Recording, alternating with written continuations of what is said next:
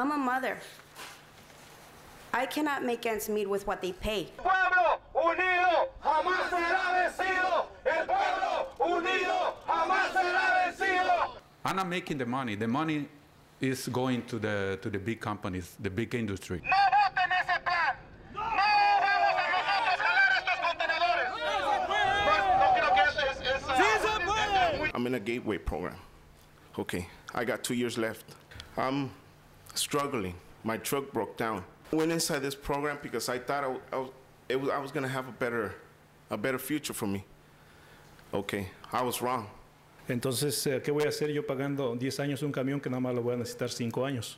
What am I going to be doing paying for a vehicle for 10 years if I'm only going to be able to use it for 5 years? Taxpayers and the ports will soon, once again, be faced with spending several $billions to replace another fleet of by then old and dirty trucks. You are the ones who's driving those items out to the warehouse. You are the ones. So we want some justice in this port. But the way they pay us, the way they treat us, it's not a dream. That's a nightmare. And I am angry and disappointed by the proposed Port of Long Beach Trucks program that will not ensure clean air for us, given that it does nothing to change the conditions of the trucking industry that caused the pollution in the first place. The diesel loopholes in the staff proposal are large enough to drive thousands of dirtier diesel trucks through, and large enough to pretty much ensure that the cleanest trucks will never be deployed. It appears that this plan is more of a public relations effort promoting a plan that breeds, again, low-pay jobs, polluted air, and a free ride for giant shippers in a global race to the bottom. By rejecting the sustainable CTP, you're ensuring that kids in Long Beach will continue to suffer from asthma and respiratory diseases so that others throughout the rest of the country can buy a cheaper television set. The plan in front of you is missing several critical pieces. As a result, it will fail to protect workers and communities from the deadly air pollution.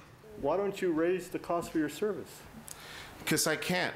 I'm just curious. Why can't you do that? You can't compete. Us drivers can't compete with the companies. You cannot You cannot tell them. You know what? I need you to pay me this amount of money, because it ain't gonna work like that. They don't work like that. They got their own rates.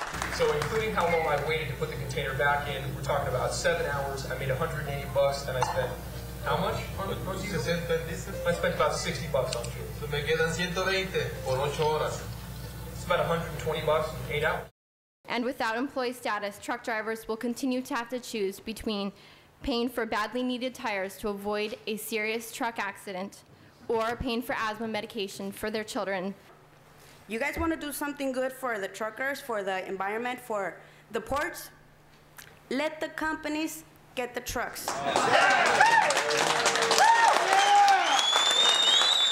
Y si ustedes retoman este plan que están presentando, es como volver a empezar.